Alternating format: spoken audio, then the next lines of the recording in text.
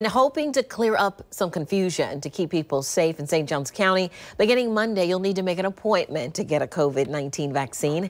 News4JAX reporter Marilyn Parker joins us live near the health department where people are camped out tonight for their last chance for a first come, first served distribution. So Marilyn, the line of people that are there, they're there because they didn't have to make an appointment?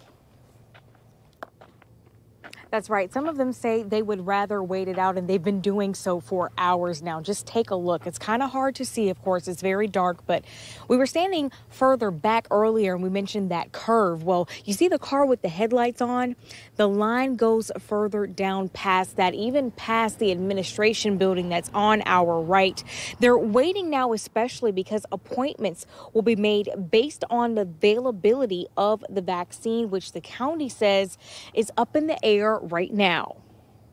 After days of long lines and safety concerns when it was first come, first serve, Sunday is the last day, and some people tonight are still waiting. I think it's probably the best thing because this has just been totally disorganized. County officials announced they'll be taking over the Solomon Calhoun Center. Once registration reopens, those who qualify can make an appointment on Monday, Wednesday, or Fridays from 9 a.m. to 4 p.m. to get the first dose of the vaccine. For the second dose, you'll get a follow-up appointment given on either Tuesday, Thursday, or Saturday from 9 a.m. to 4 p.m. Our plan is to bring 20 citizens in for a vaccine every 30 minutes until as long as we have vaccine up to 4 o'clock, and kind of manage it and control it because we do have that 15-minute wait after the injection to make sure that they don't have a reaction. There were many complaints about the way distribution was handled in the beginning.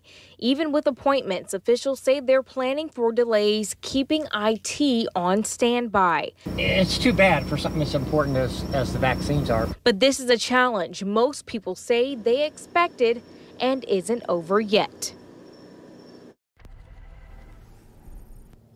Officials have not said how many vaccines will be given out tomorrow, but the doors will open from 9 a.m. to 3 p.m. And of course, we have all of this information available for you right now on news4jax.com. We're live in St. Johns County. Marilyn Parker, Channel 4, the local station.